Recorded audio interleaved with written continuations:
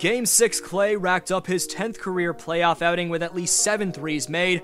My fellow Torontonian Andrew Wiggins owns the Dubs' highest plus-minus outside of Draymond, and while Curry hasn't shot the most efficient, the Chef's continued aggressiveness has allowed him to average a team best by far 27 points per game through 2 rounds of the postseason.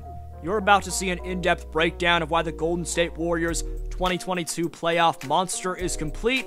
Before continuing, only 11.4% of you watching right now are subscribed, so if you haven't already, please subscribe and hit the bell so you don't miss a single upload. Also, please leave a thumbs up. It takes a few seconds and makes a massive difference in YouTube's algorithm. Lastly, stay updated on the NBA and the channel by following me on Instagram and Twitter at DFlowHoops, and I'll follow you back. Link is down below in the description for those 2 platforms.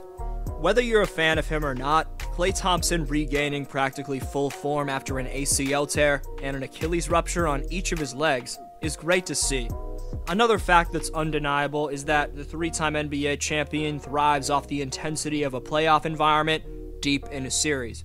But with the Warriors turning it over a hefty 17 times on the evening, playing some sloppy basketball while getting locked up by Memphis, Klay's poise to knock down triples, whether it was off the bounce or spotting up, was decisive in the Game 6 victory.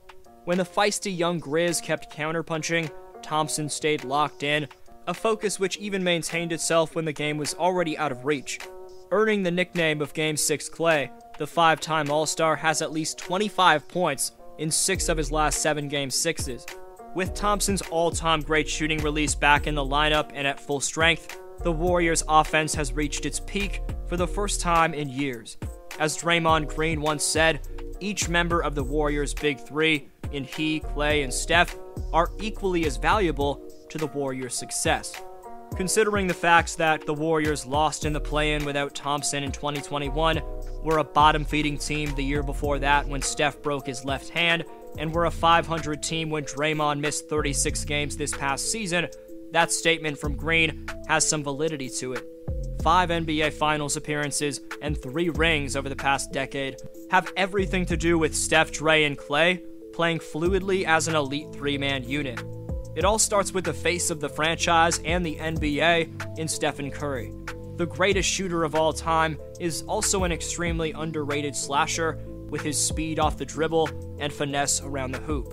But the key to the Warriors unlatching their offensive movement and flow as a whole is how Steph's able to relocate to spots around the perimeter and swiftly act as a decoy.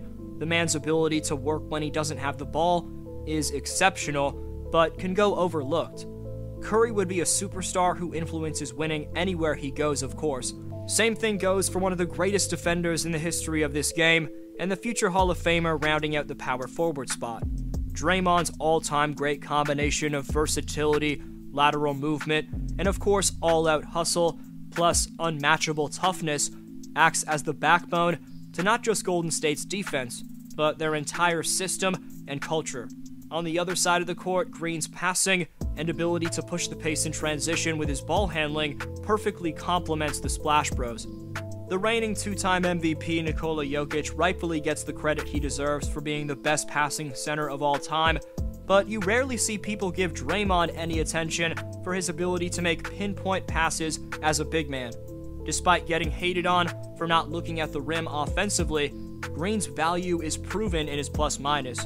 Among players who've averaged at least 30 minutes on the Warriors, Draymond's a full plus 23 ahead of any other Warrior, and then, as displayed in Game 6, the pure marksman in Klay provides Golden State's ball handlers with a crucial perimeter outlet, and you can clearly see the 5-time All-Star's legs are starting to reach full strength when he's creating opportunities for himself after coming off a screen and roll and pulling up for contested deep-range bombs from 30.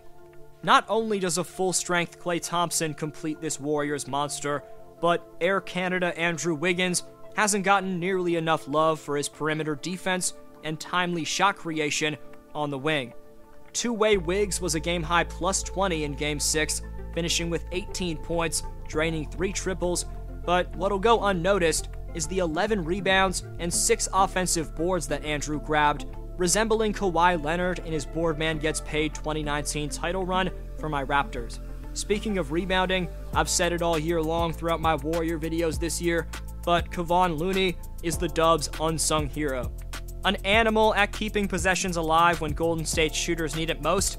As Klay Thompson called him post-game, Kevon Oluwajuwon tallied an absolutely insane 22 rebounds to help close out the Grizz, with half of those boards coming on the offensive glass. Interim and future Sacramento Kings head coach Mike Brown said it was his decision to start the rookie Jonathan Kuminga instead of Kevon for Game 6, like they'd done in previous games. Credit to Brown for his honesty to admit that it was actually his veterans in Steph, Draymond, and Iguodala's idea to suggest that Looney should get the start, with Memphis looking to force Game 7.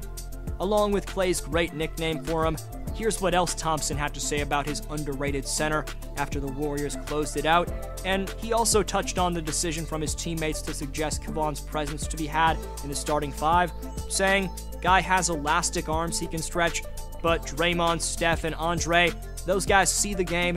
They're playing chess while everyone else is playing checkers. Draymond is like an extension of our coaching staff, and so is Steph, so it doesn't surprise me that they made that call and Loon delivered," end quote. It's amazing we've gone this entire video without mentioning the should-have-been Most Improved Player of the Year in Jordan Poole. Unfortunately, after lighting it up in the first 3 games over Memphis, in the final 3 games of the series, Poole suffered some inconsistencies. I may have jinxed him with this video right here, but credit to Memphis for making adjustments, and for a film room breakdown on Poole, I left a link in the description for the video thumbnail currently on your screen. But the point of mentioning Poole today is how mind-boggling it is with how powerful the Warriors already are in the backcourt in the first place, that they have another Splash Brother off the bench in this speedy, hard-nosed Jordan Poole, just another elite two-way player in the making for this first-class pro basketball organization in the Bay Area. Rounding out the bench, Otto Porter Jr. is extremely underrated, as people forget how lethal he was in his prime next to John Wall and Bradley Beal. In 21.5 minutes per night, OPJ is a plus 72, good enough for second best on the team behind Draymond. Nemanja Bjelica, Jonathan Kuminga, even Juan Toscano Anderson here and there have given the Dubs a solid bench unit. Having said that, the devastating loss of Gary Payton II hurts this bench. But given the entire bench is motivated to play for GP2 after his tragic injury, and of course, having a Hall of Fame cast and 2 crucial players to provide youth in Andrew Wiggins and Jordan Poole, I think the Warriors have enough to overcome the loss of the young glove. Prayers to Gary on a smooth recovery process. That was a scary fall. But dealing without the services of a top perimeter defender in Payton II, in your opinion, how does Golden State still find a way to reach their peak on both ends? Best answer down below in the comments section gets next video shoutout. Top 5 commenters by June 21st receive free NBA merchandise this summer, so leave your take on today's question to compete in Community Speaks. Today's Speaks winner is Ken Saludo, who says Game 7 between the Suns and Mavs is going to be a bloodbath. I expect nothing less than a great game with a close ending. I'm still picking the Mavs to win and expecting for an all-time Luka game. CP3 isn't playing like himself lately, and I think this isn't just a coincidence, and this is more of a great defensive game plan by the Mavs. Let's go Dallas. Appreciate every answer. I hope you have a great one. D-Flow signing off.